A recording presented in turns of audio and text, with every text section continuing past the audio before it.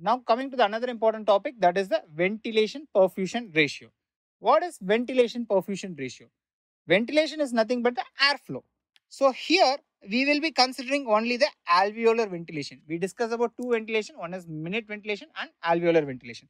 Here I am going to consider only the alveolar ventilation because only the alveolar ventilation is involved in gaseous exchanges. So the alveolar ventilation is normally around 4.2 liters. Then coming to perfusion. What is perfusion? Perfusion is nothing but the quantity of blood flow. How much blood is flowing into the system or the lungs. Here the normal quantity of blood flow is around 5.4 liters. Now what is ventilation perfusion ratio? The ratio between these two is the ventilation perfusion ratio, which comes around 0.8. This normal value is 0.8, but the ideal will be 1. If the ratio is ideally 1, meaning the exact amount of ventilation is happening for the exact amount of perfusion. Even in the lung, it is not in the ideal ratio. And there is some regional differences in the VQ ratio also. The VQ ratio is not similar throughout the lung. This 0.8 is an average value. Let's see what is the regional differences.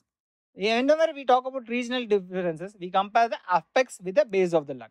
So let's see what happens in the apex. So whenever the person is in upright posture, what happens? The lung is coming down and the space in the apical region is increasing. That is, the pleural space is increasing. Whenever the pleural space is increasing, what happens to the volume? The volume will ultimately increase. Whenever the volume increases, what does Boyle's law states? There is a decrease in pressure. So decrease in pressure means it is the negative pressure. If there is more negative pressure, more and more expansion will happen.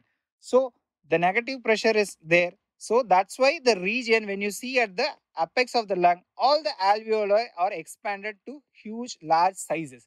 The number of alveoli is less, but they are expanded to larger sizes because of the increased negative pressure in the apex. So in the apex region, what happens to this VQ ratio? The VQ ratio is very high in the apex. What is the reason behind it?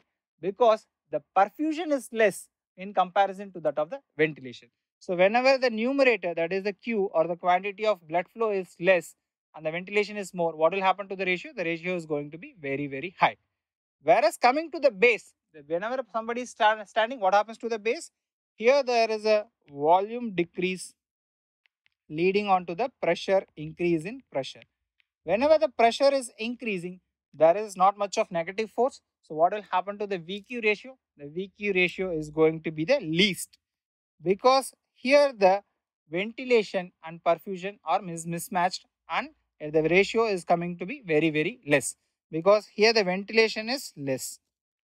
There the perfusion was less in comparison to the ventilation. Here the ventilation is less in comparison to the perfusion. But base, we have so much of lung tissue and there are so many alveoli. So when you talk about maximum ventilation and maximum perfusion, both of them are present in the base, but the ratio is least. So don't get confused with the options.